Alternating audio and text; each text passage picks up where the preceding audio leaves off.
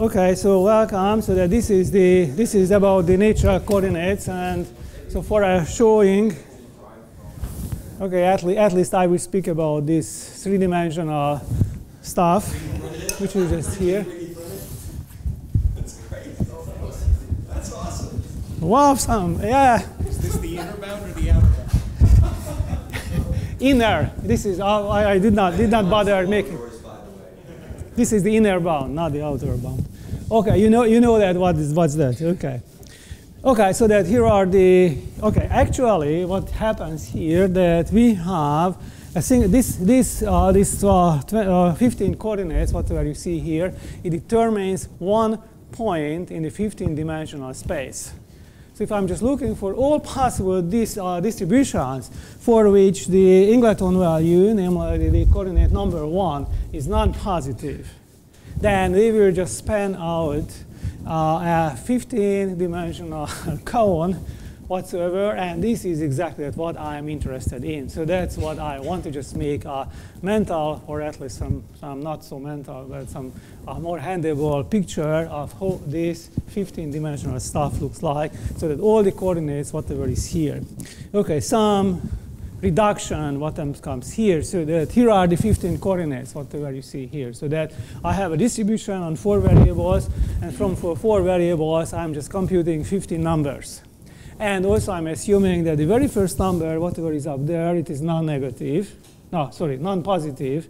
All the rest is non-negative numbers, because I am interested in those cases when the Ingleton, the very first Ingleton, is violated. So that's only this protrusion, whatever comes in this stuff. So that it should be the number 1. It should be negative, or at least non-positive, and all the rest is automatically positive values. But there are 15 of them, which is too much. Okay, we have to do something, making it a little bit simpler. So the first thing, what I just showed you, that go away, please, private information, simply go away. They do not count anything, so that what actually happens, that this 15-dimensional cone is nothing else but this 11-dimensional cone, whatever you see here, so that all the values determined, multiplied by this 4-dimensional orthant. Okay, so that this plus stuff. So that this is whatever values they are here, and they are just keep fixed. So for any distribution, whatever you are getting 11 values, they are just here. And then after that, this last 4 values, you can replace it by any value, any non-negative value whatsoever, and you are still getting almost entropic distribution. And almost entropic values. So that, therefore, the last 4 values simply do not mind, so that you can just set them to 0. So that's the first step.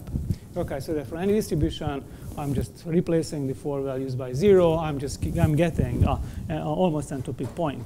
Next thing, I'm using Farrow's trick.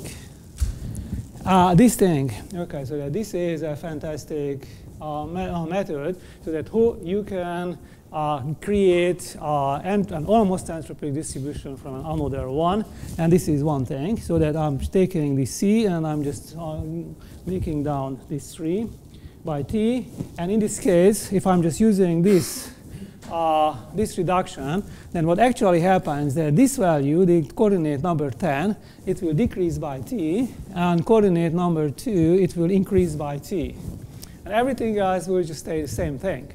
Surprise, surprise. So that if you are just doing this thing, then only change whatever happens, that this coordinates decreases, this coordinates increases by the amount whatever I'm just putting here for T. And I can do it until this whole coordinate becomes 0, so that I can transfer the weight from this coordinate to up there. And also I can just do the same thing from this coordinate. I can also transfer things from here as well. So rather than using C, I'm just using D then things going here. So that, okay, fine. So that this will be 0, and I'm just getting some modified values here. 1, okay. We are getting better, right? Okay, next thing. Okay, here, I thought that, okay, I won't correct the whole slides, but this T should be U, or this U should be T as well. So that is the same number. Using a different type of, the other type of reduction, we can just move weights from this coordinate to another coordinate here. So that once again, using this transformation, this coordinate can be just decreased, and the expense is that another coordinate up there, it will be increased. And once again, so that the value from this coordinate can be transformed here as well. Okay, so that once again, I'm just making it down. And so therefore, the second thing, wow. Okay, so that this is what we're getting. So you see, we are just getting from the 15 coordinates, we are just not getting 9. Okay, that's much, much better, right? And also, okay, here are some price what we are just paying. So that first, the private information, that's simply just, you can just forget about the private information. It doesn't matter. However, these two coordinates, whenever I'm just decreasing them, then I'm actually increasing some other coordinates here, and it is not clear that I can do the reverse operation. And very probably I cannot, so that it is not a thing that these two coordinates can be assumed to be 0. But what actually happens that if I'm just going quite far away, then they will become 0. So that there's something, an eventuality. So that okay, that this is something when actually would happen. So that this is not whenever things are just getting ugly, but at the end they can be sent to 0. Okay, and what the next thing is that we are just making the symmetrization. So at least if 9 is still too much to handle, but if we are just making the symmetric part, so that whatever they are writing, they are in a single line, they're single line, so that simply that they are, okay, the A, B, C, D, if we are just making the Ingleton is invariant for swapping A, B, and sweeping C, D, and also each line are just invariant for the sweeping, so that we are just making this symmetrization, so that rather than using 9 coordinates, I'm just using these 4 lines. So the first thing it would be, I would just call minus alpha over 4. Okay, so that whatever the second, the sum of these things, it would be called beta. The sum of these two things, it will be gamma half. And the sum of these 4 things, it will be called delta. And why these 4s and 2s are there? Because, surprise, surprise, the alpha plus beta goes gamma plus delta is exactly the total entropy of the 4 variables. Okay, so that if I'm just choosing this 4 over 4 and over 2, then whatever these 4 coordinates remains, they sum up simply just the total entropy of the whole distribution.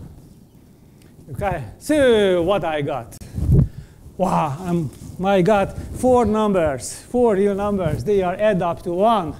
And whenever they add up to 1, then I know that, okay, at least I can have a 3-dimensional object.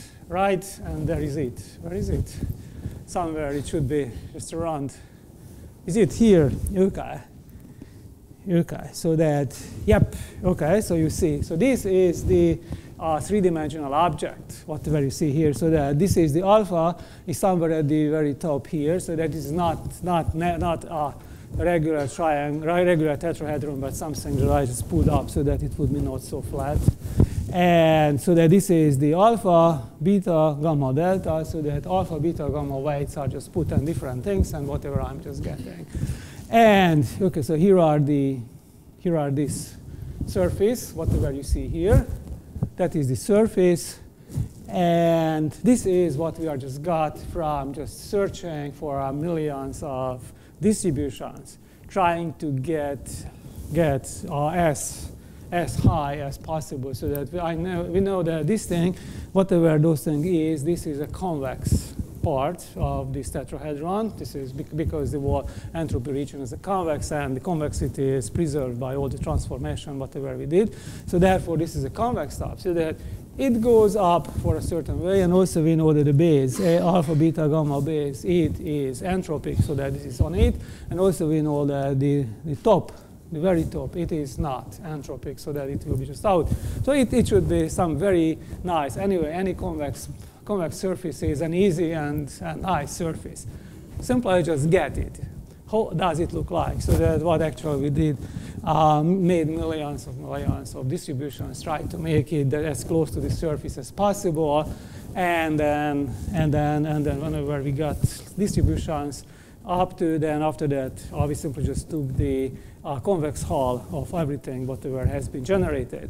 And this is what you see. This is gray stuff. And this is what has been printed out in 3 dimensions. Yeah, so that is 3-dimensional printout of the whole thing. Whatever we got as an image of this for random variable image of the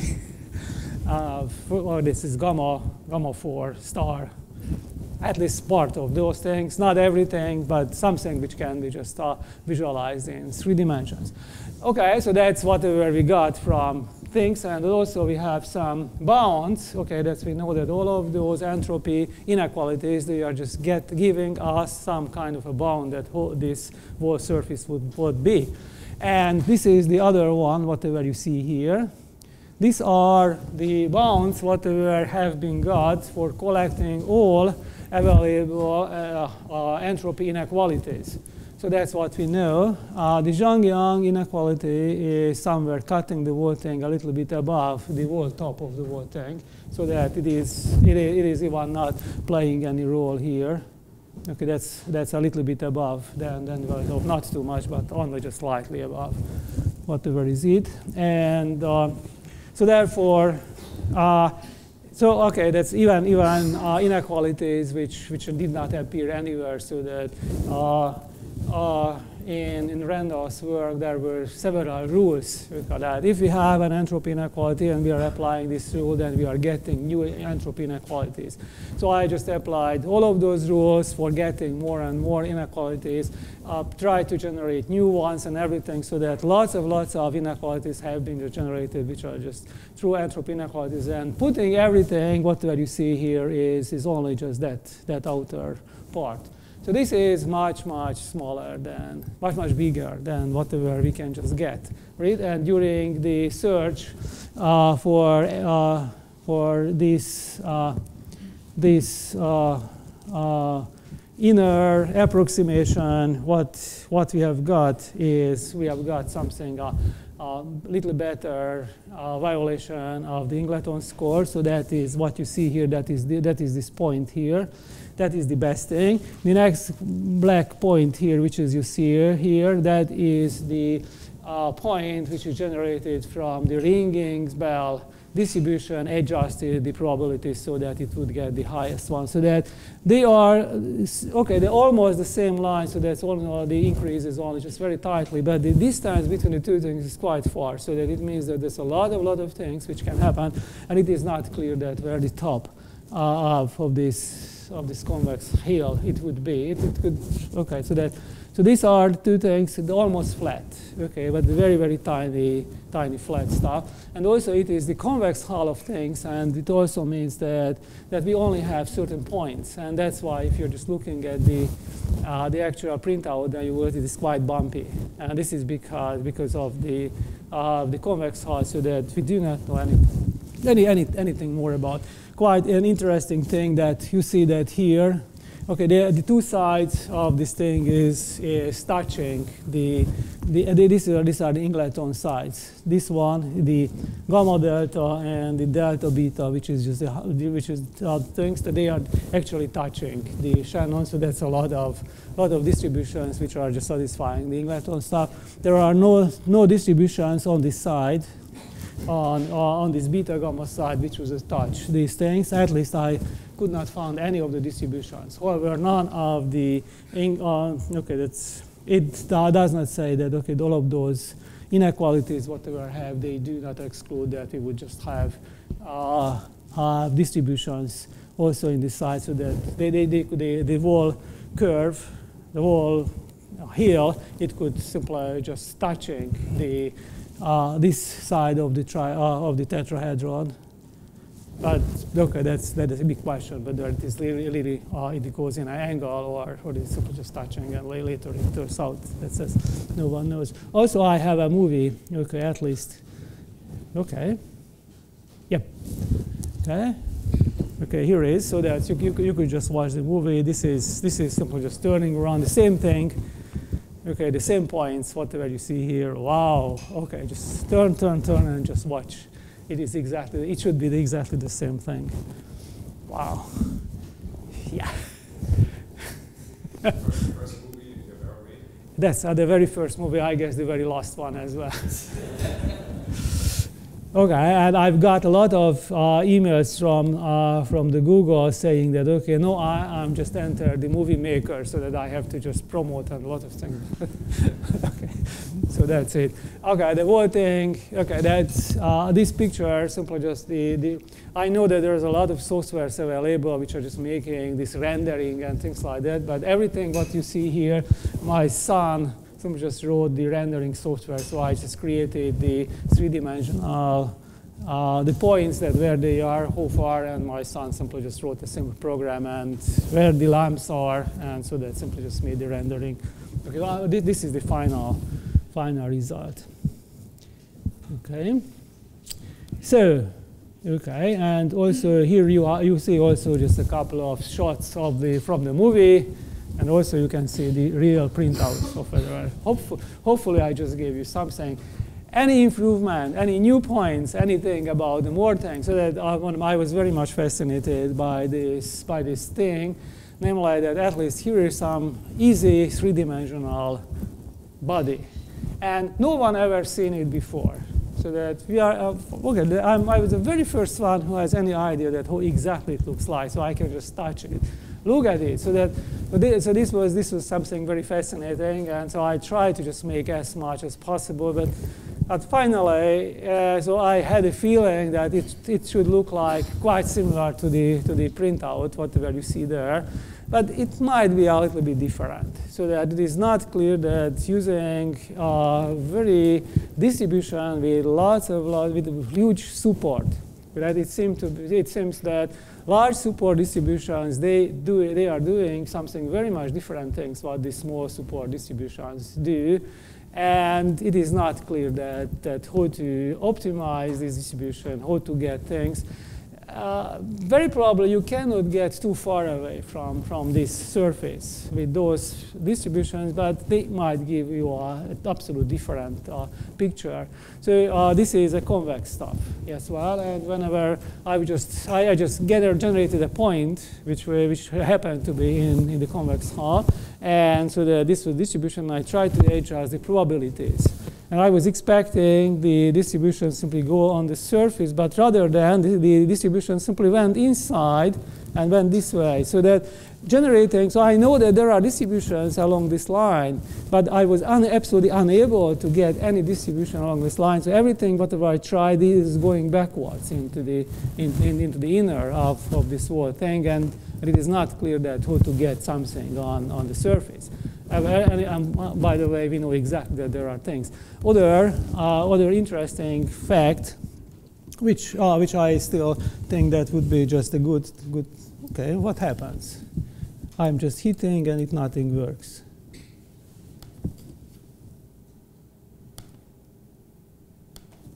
Okay. Okay. So that this is the best Ingleton score. Okay, you see here. So that using those things, so that you remember that a lot of manipulation of the distribution values. So these are using the Farrow's techniques, throwing away the private information and moving the weights from one coordinate to other one. And the only thing what we know that if we have an almost entropic coordinate point, then this transformation also gives an almost entropic point. But actually getting a real distribution with those values is a different question. And in this case, this is Ingleton score, which is better than the Ingleton score which is generated from the ringing bus distribution. And we know that such a distribution exists with this score which is better, but actually no such a distribution has been found yet.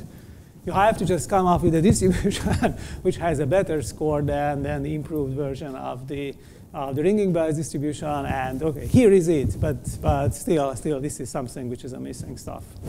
Okay, we know the existence, but we do not know the actual instance of that stuff. Yep, that's right, still. Okay, and the last thing, which I'm just going to tell you, there's something fantastic proof of Farrow, which proves that this entropy region is not a polyhedral. And hopefully this will be just quite a short and understandable account of his complicated and very involved proof. And I hope that the Farrow will just understand his proof as well. Okay, so the first thing that we are just making a fantastic 5-variable series sequence of 5-variable inequalities, and we are just starting from that inequality. Hopefully, you remember that stuff, and we have seen this inequality lots of times. So that this is a 5-variable inequality, which follows from the Shannon inequalities.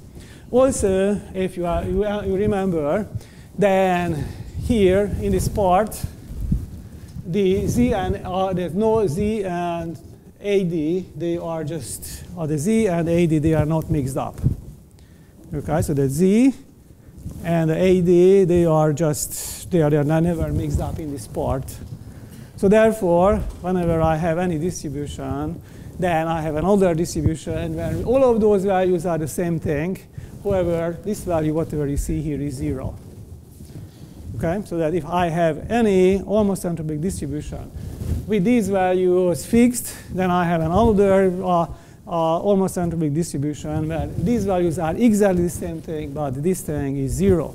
Consequently, no matter what 5 variables I do have, these values must always be non-negative. Okay? That's got it. So okay, I have any distribution on 5 variables. Then I have another distribution on the same 5 variables when those 4 values are the same thing, and this is 0. So therefore, originally, these 4 values should be non-negative as well. Yep. Okay, that is the maximum entropy idea, whatever I was just telling you, what happens. Okay, so that whenever you have 5 variables, then you have another distribution on the same 5 variables when all the marginals which involved in this side are the same thing, but this thing is 0 actually.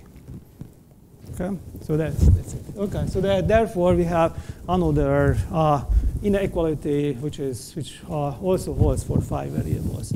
Okay, and this is actually whatever we are getting. So the Zhang-Yeung inequality comes here. You are setting this thing. Okay, so next thing we are proving a sequence of inequalities which are just here. And this is proved by induction on K for K equals to 0, a Shannon inequality. Okay, it's when 0, 0, 0, 0, 0, 0, then 0, 0, 0. So therefore, this is bigger than or equal to 0. This is a Shannon. Okay, when K equals to 1, and then it is 1, 1, 1, 1, and this is exactly the previous inequality. So K equals to 0 and K equals to 1, we have this stuff holds. Yep. Yes? Yes, okay. So same, yes, that K equals to 0, this is Shannon inequality, and for K equals to 1, this is the previous one. This is that one, whatever you see here. Okay? Okay, so that by induction on K, so that suppose that for K we have this inequality hold. And I am just plugging in the variables AZ, BZ, CD, D, and AZ. Okay, for AZ for A, BZ for B, CZ for C, D for D, and AZ for Z once again. So the same thing for A and AZ. And I'm just getting whatever you see in the bottom. That's what I'm getting. So that if it holds for any 4 variables or 5 variables, then it must also hold whatever you see in the bottom. Yep. Okay, so that's one by one. This arrow, it is there because in the next slide you will see the same inequality on the top. Okay, so that is by induction hypothesis. Fine? Okay, so here is the induction hypothesis.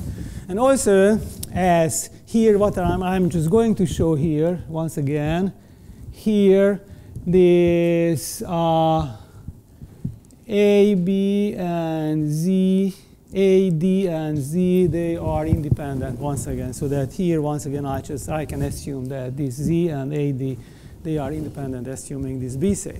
So, okay, once again, this thing, whatever you see here, this is a Shannon inequality.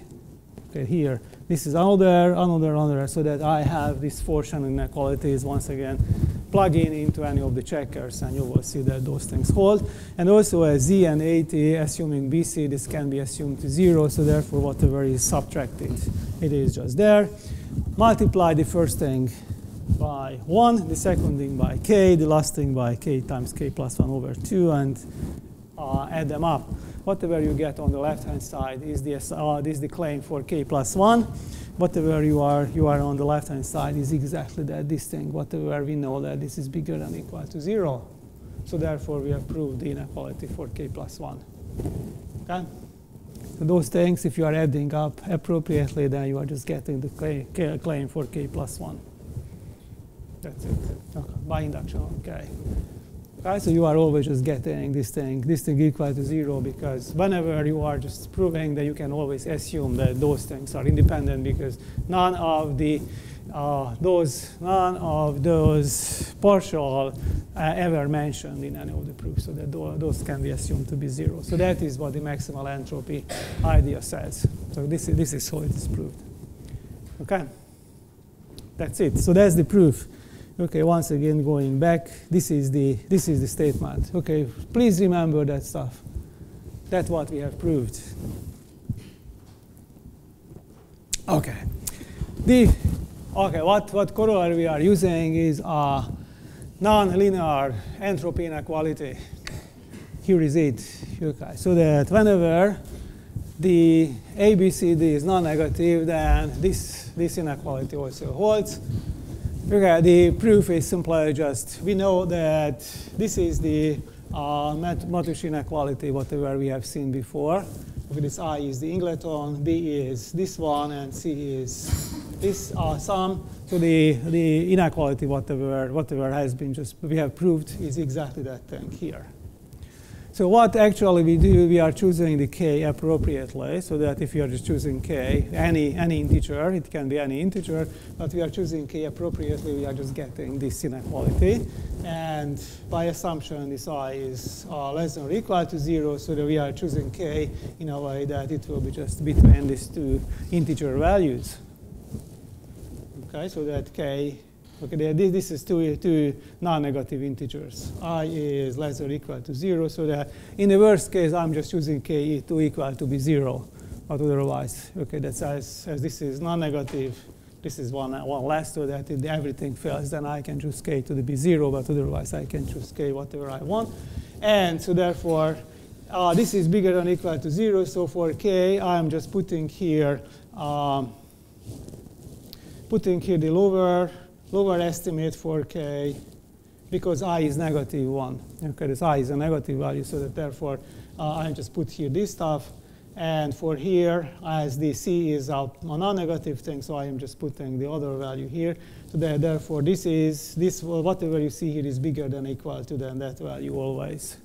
So therefore, this is bigger than or equal to C. You are multiplying the whole thing by C, rearranging, and you are just getting whatever it is here. Yes, I do. Right. Okay, so that's okay. I'm rearranging things, and I'm just choosing k in a way that's okay.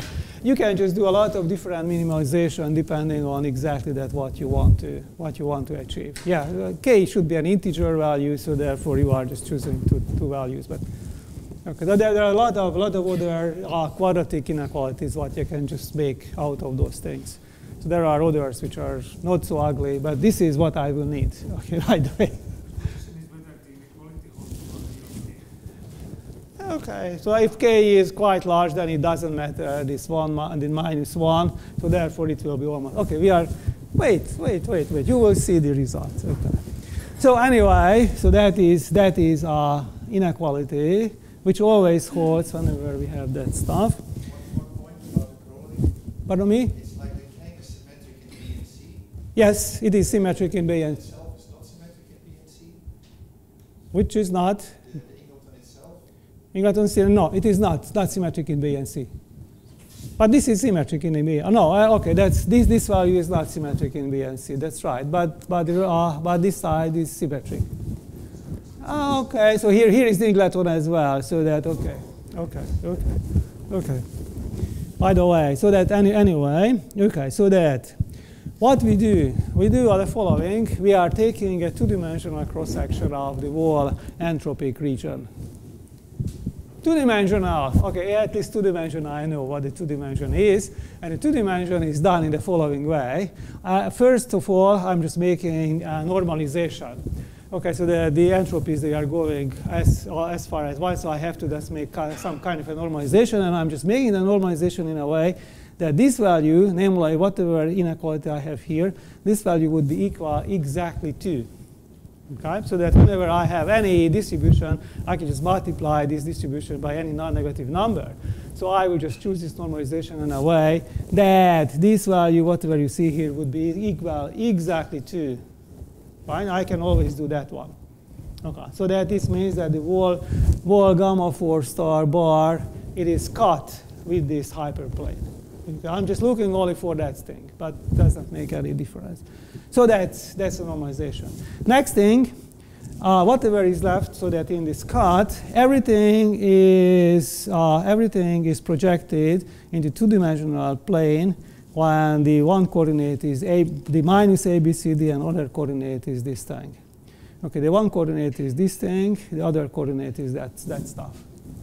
That is two coordinates, two vectors. And for every entropic point, what I'm just getting, I simply just make this projection. So then actually, I'm just looking for if I'm getting any distribution, I'm just normalizing distribution this way so that it would hold. Then after that, I'm just looking for this coordinate and this value and this value. And I'm just making a point. Fine? Okay. So that I would just make as many points, as many distributions are there. Okay, so that's what I'm just getting, a two-dimensional cut of the projection of the whole gamma 4 bar here. That's what I'm just doing. This is two-dimensional. Whatever this xy point can get into in this thing, this is restricted by the Matus inequality here. Namely, this value is 2 here. Okay, so this value is here 2. That's why I choose the normalization this way. This is the y coordinate, and this is the x coordinate. So therefore, no matter what I'm just doing, 2y must be bigger than or equal to the x squared. Okay, whatever projection I'm just starting from, after normalization, I must have y bigger than 2y bigger than or equal to the x squared. Yep. Okay. So once again, I just get any distribution. I'm just normalizing the distribution this way. And then after that, I'm just projecting the point into the xy two-dimensional space. And then I'm just looking for these points, whatever I'm just getting as a projection. And also know that whatever the projection is, the projection should satisfy this thing. So that here is the picture. This is the y smaller than or equal to than x squared. So this is the red part, which is simply I just exclude this. So this is those things which do not satisfy the inequality. So this no projection can be here after a while in the red point. And I was just making a lot of computer experiments, and I just made lots of distributions. And surprise, surprise, I got lots of real distributions which simply just get projected into this part, whatever you see here. Okay, and now we are done. Okay, so that were the four-dimensional entropy region polyhedral, then this projection, whatever you see here, it would be also a polyhedral. This would be a polygon. It should be a polygon, right? This point, whatever you see here, this very point here, the 0, 0, it is part of the projection. Yep. Okay, so that the projection, if it's a polyhedron, this is a polyhedron, then it should start either horizontally or a little bit above those things, but there is no other way. Yeah? Okay, so that I know that whatever the excluded, this is x squared over 2. Okay, so that there could be no points below x squared over 2. So therefore, the polygon, which is the polygon, it should start above. Okay, this should have to start with a positive slope, this polygon. Okay, but the experiment says that I can just get as close to 0, okay, as I want. So therefore, it cannot be a polygon. Okay, actually, I have examples, namely, I'm just using the ringing bias distribution with these probabilities. Okay, I'm just using this S in a way that the probability should add up to 2, should add up to 1. Okay. sorry. And in this case, I'm just getting these things. You see that the normalization factor, what I'm just normalizing with, it is about twice this value minus this value, which is, as you see, 2 plus little o e times log e, big O. Okay, that's 2 plus big O, this epsilon times log epsilon. So that is the normalization factor. Okay, this is around 2. The x coordinate is then somewhere. This is the entropy. This is the Ingleton value divided by the normalization factor, which is just 2 somewhere. So therefore, the x is epsilon half. The y is once again this one. So therefore, we have examples whenever this thing happens. So therefore, we have an example which is this x squared, c times x squared. So that we have an example here. And also by Matus, the x squared over 2 is excluded.